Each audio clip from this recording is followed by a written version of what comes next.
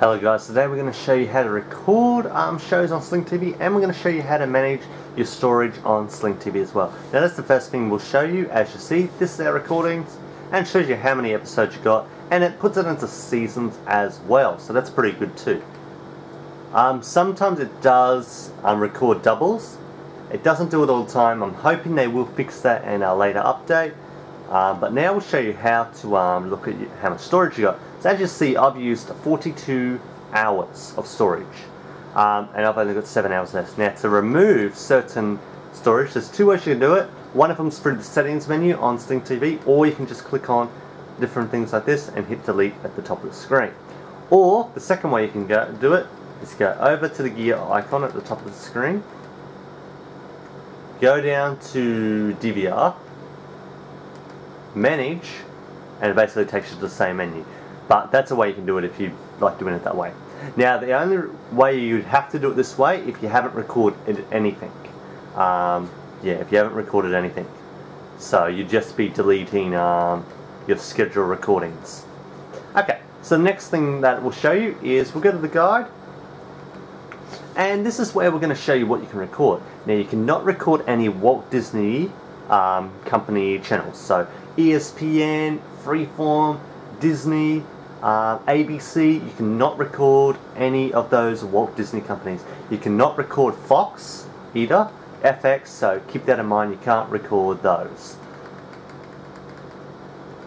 So as you see, if we go to comedy and we just want to record this one, you have the option to record it, and there you go. You can cancel the recording, and then when that's been recorded, you can watch it on your recordings.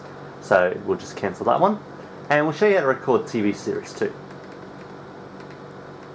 So now we go to Showtime, and just say you want to record this season.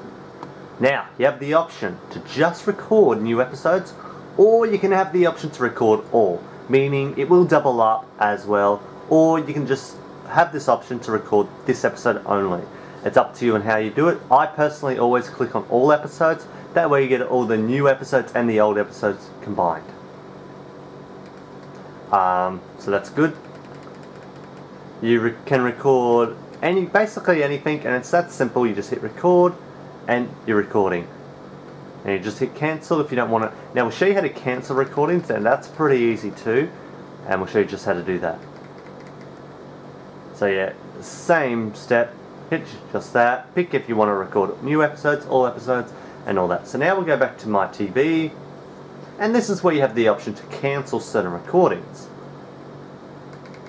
So we'll scroll down, and this is your scheduled recordings. Now to cancel that, you just click on, we're going to click on the alien one, and you just hit cancel. And basically what that will do, that'll completely cancel it. You'll get no more recordings at all of that show. So just see it's now removed.